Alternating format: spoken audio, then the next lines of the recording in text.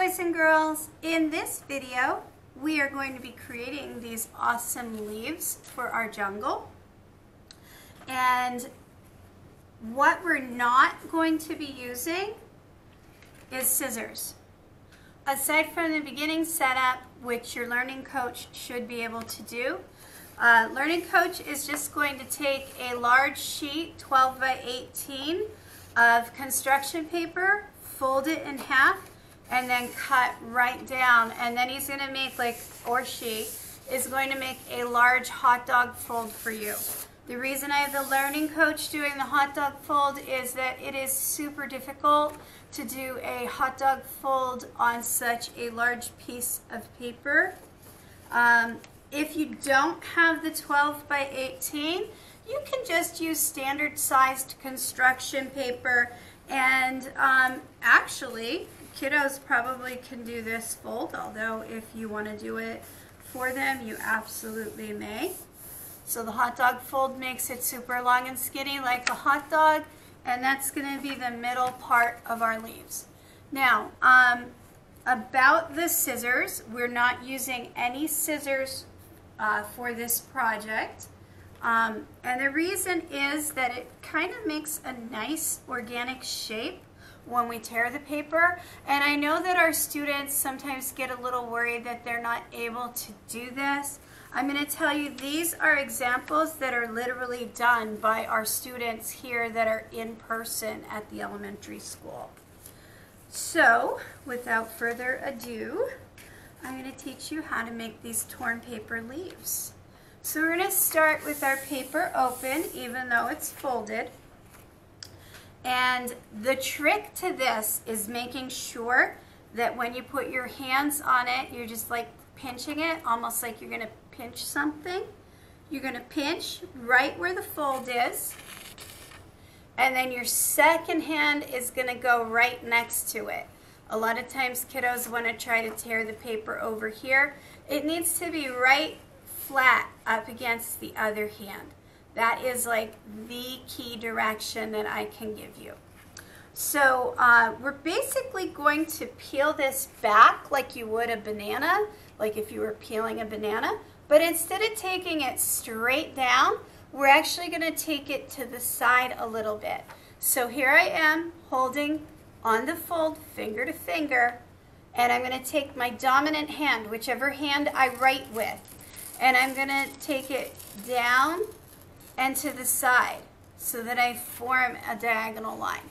And you could see that that forms a diagonal tear. Don't be worried if you don't get this in your first try. The reason that this leaf is very short compared to our original leaf that, like someone who got it on maybe the first or second try, is that this student had to try several times. And it's okay, because not all leaves on plants are the same identical size. So we're going to turn this paper like this, just right over, so that we're always doing that tear with our dominant hand, our hand that we write with. So again, we're pinching right where the fold is, even though it's kind of at an angle.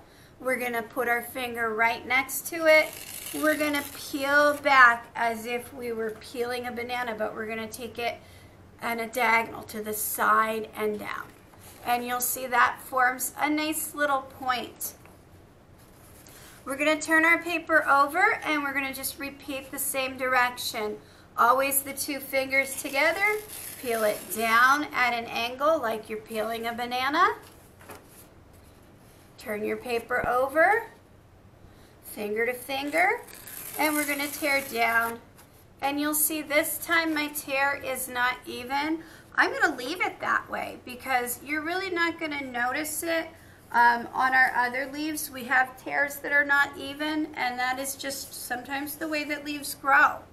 All right, so our next direction, part 2 of this, is that we're going to tear about an inch or so apart, but we don't want to go all the way down to the fold. We want to stop just a little bit short of that fold.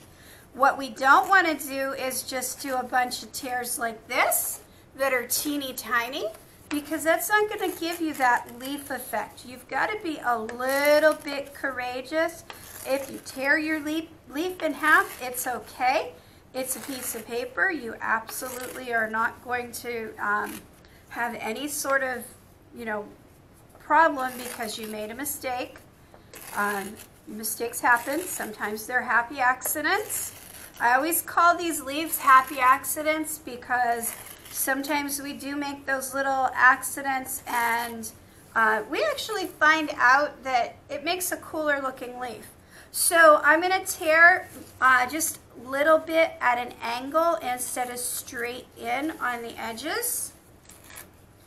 And I like to call these banana leaves, even though our end game here is going to be to make a huge palm tree. And you can see whenever I put my samples together that we're starting to form like the top of a palm tree. So I'd like you to make about 4 or 5 of these, because next week we're going to be making the trunk of our palm tree. Alrighty, so I hope that you enjoyed this video, and I wish you happy crafting.